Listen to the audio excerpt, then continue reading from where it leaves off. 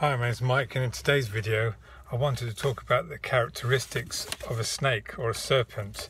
But before I do that, I've got one article to read out from the Telegraph on 22nd of June.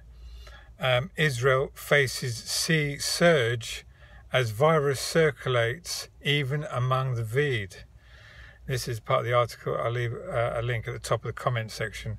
Israel has recommended veeing teenagers following several sea outbreaks clustered around schools, with even fully V'd people contracting the virus, as authorities blame the more infectious Delta variant. Also, I'll leave a link at the top of the comment section regarding about variants. I think I forgot to put that out on my other video, a video I did on Brighteon about variants. Now, the characteristics of a serpent or a snake.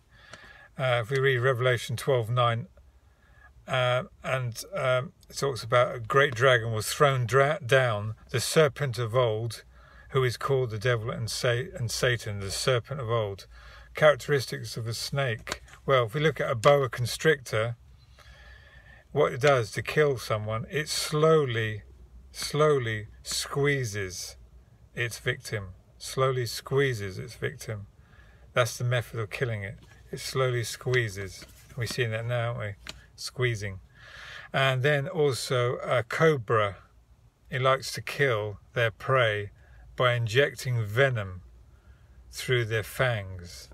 The venom is a neurotoxin that stops the victim's breathing and heartbeat, causing a heart attack. A lot of similarities here, isn't it?